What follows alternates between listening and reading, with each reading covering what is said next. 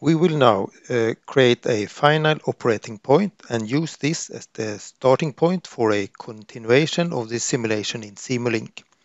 So, start a Simulink model.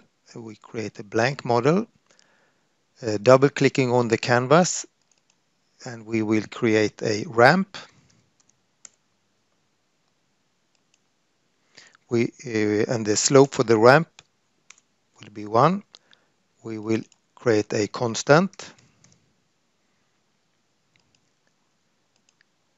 and we will create a relational operator.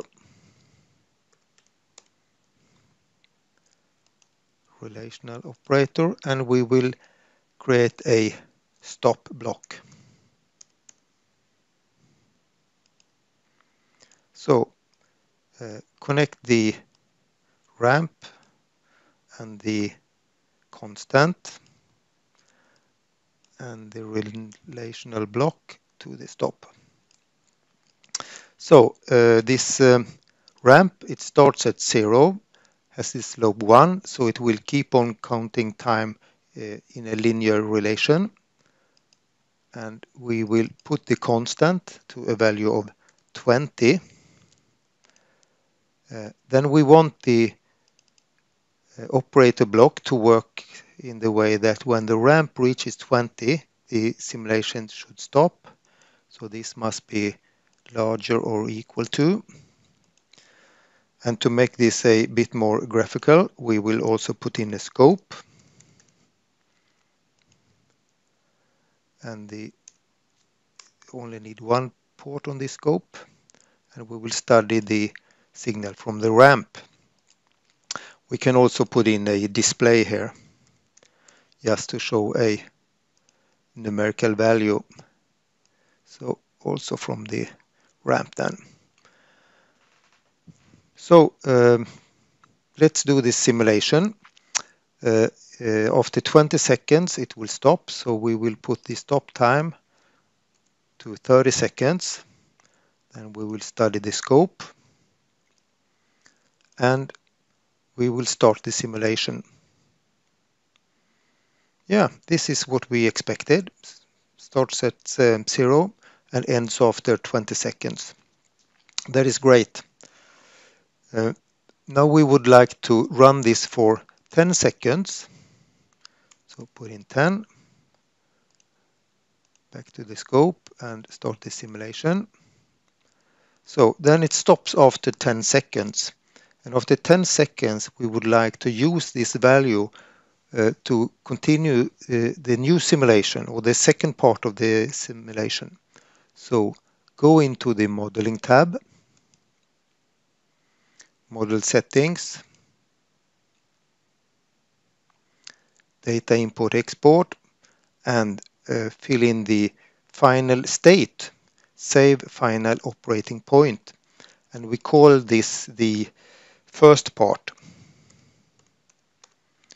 The first part of the simulation then. Okay.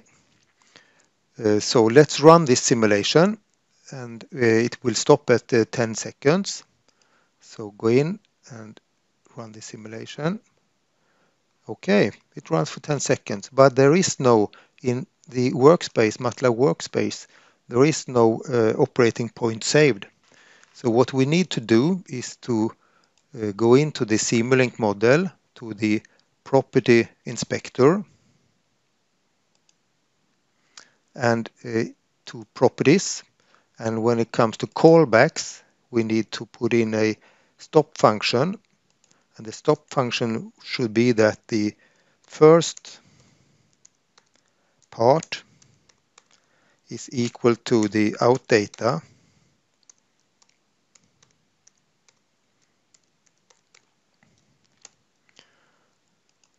so let's go back to the scope and redo this simulation.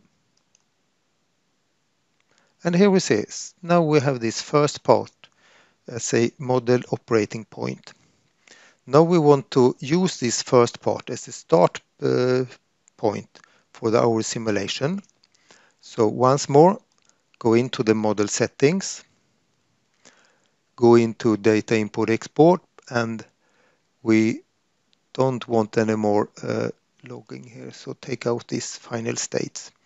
And initial state here should then be first part. This should be the start of our simulation. So, okay. And if we do a simulation like this, then we need to start. It will start at 10 seconds and we'll make the simulations for 30 seconds. So going to the scope, starting the simulation from the scope. Yeah, it starts at 10 seconds. It's a linear relationship up to 20 seconds. That works perfect. Really nice.